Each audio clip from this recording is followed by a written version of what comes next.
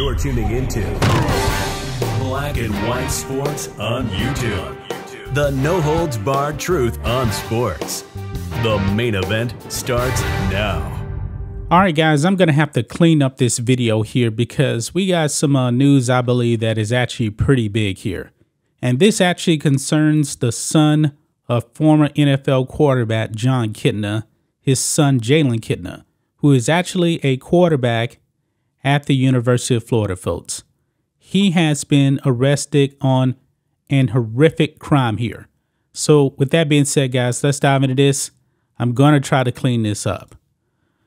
Over here on Outkick, Florida quarterback, son of ex-NFL QB, arrested on child you-know-what charges. Yes, this happened. Photos were shared. I believe it was a grand total of 5 photos here that were shared.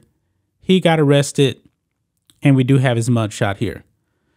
It says here, Florida QB Jalen Kitna has been taken into police custody. Kitna, who is the son of former NFL player Jon Kitna, was booked into the Alachua County Jail in Florida Wednesday afternoon at 3:20 on multiple child you-know-what charges. In a release from the Gainesville Police Department, it was announced that Kitna had been arrested on a total of 5 child you-know-what charges after allegedly sharing photos on Discord and allegedly having other images. I wonder what the other images are. The police announced the following in part. Kitna's electronic devices were seized as part of the search warrant.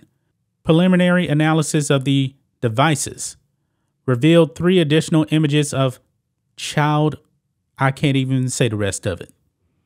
The Gainesville Police Department arrested Kitna for 2 counts of distribution of child exploitation material and 3 counts of possession of child you-know-what. This is terrible, man. Terrible. This is a mugshot release right here via TMZ right there. The Gators released a statement after the arrest and made it clear Kitna is suspended indefinitely and immediately. Quote, "We are shocked and saddened to hear of the news involving Jalen Kitna. These are extremely serious charges, and the University of Florida and the UAA have zero tolerance for such behavior. Jalen has been suspended indefinitely." I don't think he's actually going to be back on the team, to tell you the truth. Kitna, who is a backup for the Gators, has 181 passing yards and a single passing touchdown on the season.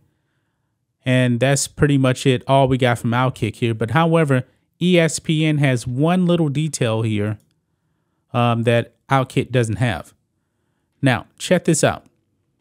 It says that the Gainesville Police Department said Kitna was interviewed by officers, and he told them he thought the images he shared were illegal because he found them online.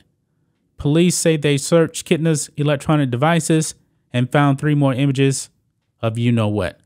So he actually admitted that he actually shared these photos here. But he's trying to say that, oh, he thought they were legal because he found them online? Really? I'm not buying this, guys. This is very, very bad right here. A terrible look for the University of Florida. Jon Kitna, I don't know what he's actually thinking right now. I mean, I don't know his son or anything like that, but man, this is pretty disgusting right here.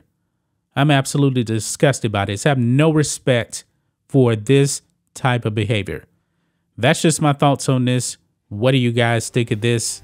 Black and white sports fans, let us know what you think about all this in the comments. Make sure to subscribe to the channel, and we'll catch you next time. Thanks for watching the show.